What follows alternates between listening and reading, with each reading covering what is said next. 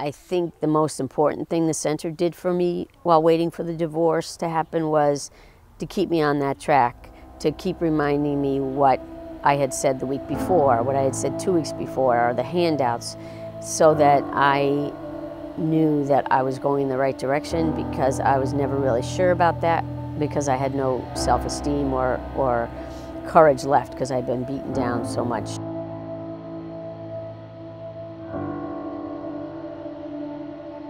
At some point during the argument, he grabbed my shirt and pulled it up around my neck and was literally choking me with it.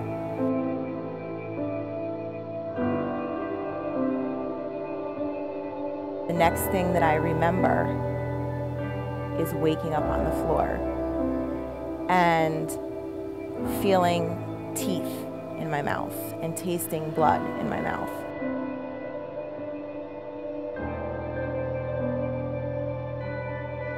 The very next day, I went down to the courthouse and I spoke to the victims' advocates there, and they put me in touch with the Family Justice Center.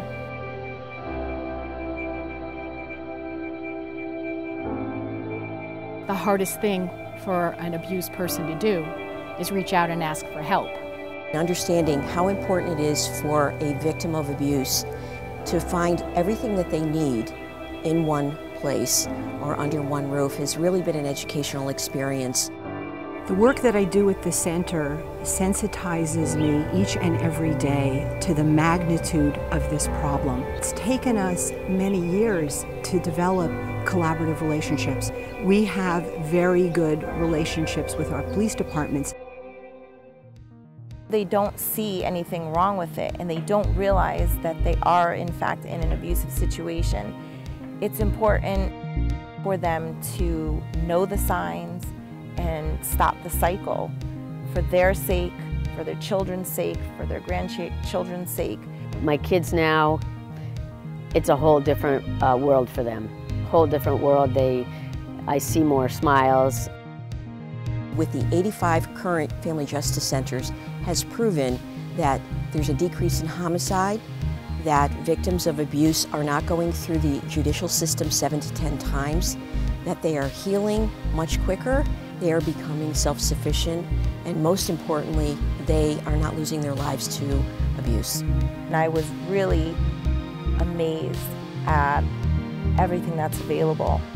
I was completely unaware and very impressed. In addition to working with organizations like the Council of Churches, who provide the spirituality component no matter what your religion is, so that people can find some peace while they're going through their journey of healing. Let people know you can go to one place and get all the help that you need. The police are there, the prosecutors are there, the advocates are there. If you're having trouble with housing, there's a safe house. We're working on transitional housing with one of our partners. It's just a tremendous project, and it's very, very exciting that Connecticut will have a Family Justice Center.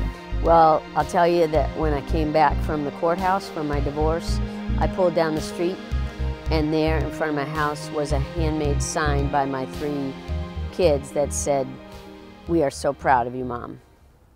That's all I needed. Wanna see those roses more than anything, but I guess it's gonna take another spring. And it's alright, everything in its own time. It's alright, even this old broken heart of mine. We'll find a way, it'll be okay, but it's probably gonna take another spring.